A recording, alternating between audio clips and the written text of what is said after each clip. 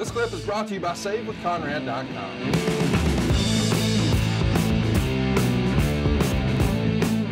Versus the WWF. Next up, though, it's Trish and Lita.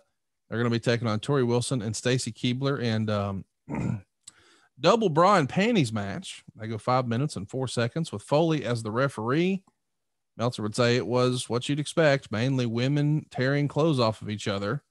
All four were in their bras when the WCW women had their pants taken off to lose. Keibler didn't seem happy about being in her bra. Match was long enough to where they actually tried some wrestling between the clothes ripping, and that was predictably awful.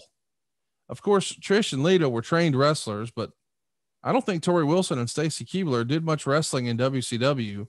Was it important for you to have these ladies learn how to wrestle a match once they come over? Yeah, that's why we had hired people like Jackie Moore and Jazz and Ivory, among others. You had to have some people there that was going to help tutor and mentor, play it forward type thing. But this is just a let me up deal. Yeah, it was a let me up, as Vince likes to say, a let me up match. They were providing something that, I think, if I'm not mistaken, looking back at this, Conrad, that was the only female match on the card. Am I right on that one? Yeah, I think we are. So it was unique in that regard. And there was a lot. Look, if you do play it forward, as is often said, you'll see that all four of those women had distinguished careers. Yes, in the company, but they just had to get their game together, and it's a lot easier said than done. So. Anyway, I think that they did the let me up match about as good as they could. It was a little comedy, it wasn't dramatic, or wasn't, car crash type thing, big bumps and things of that nature. So I think they just fulfilled their role. It wasn't booked to be a show stealer. It was booked to give you a little let me up entertainment, and I thought they did that. Because you can't find four sexier women involved in a presentation at that time than those four. Now it's time for a main event. In case you are keeping score, it's 5-4 WWF. But of course, we're trying to do an angle here to set up splitting of the shows. And I believe the original idea is there would be a divorce between Vince and Linda.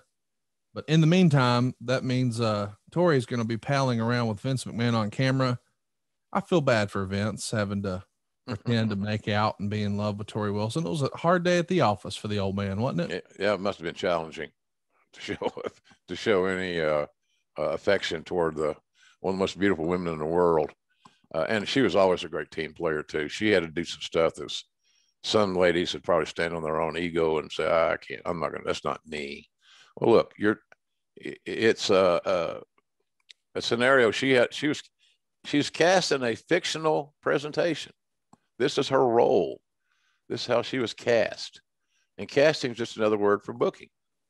So, yeah, it was challenging, but there's where the writers could influence Vince more, Conrad, because that was more of their specialty than it was looking at matches and seeing how certain talents could pair up with another talent and equal a great match and put that on television.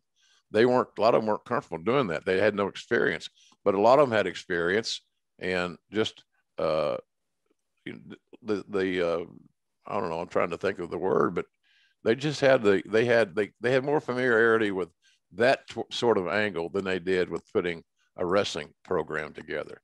So it's like Pat Patterson used to be a funny guy and loved the humor, the ha-has you've heard everybody say. But, he's the kind of guy, and we had others, that could put a wrestling match together. And they could see talents and how they worked and use that knowledge and that observance to put the right guys with the right guys so they could produce a good match. So everybody was playing to their strengths. And, no matter what anybody says, and this is not a knock on Vince or anybody else, but the bottom line is everybody there was trying to appease Vince. And they still are, I would think. Why wouldn't you? He's the head honcho. And this has got to be such a challenging time for the company. I mean, really, let's just briefly run through this. Hey, it's Conrad Thompson. Thanks for checking out the podcast here on YouTube. Be sure to hit the subscribe button and the notifications bell so you get a notice anytime we upload some new content. And go save yourself some money right now. If you're in a 30-year loan or you have credit card debt, it's not a matter of if I can save you money. It's a matter of how much. Find out right now for free at SaveWithConrad.com.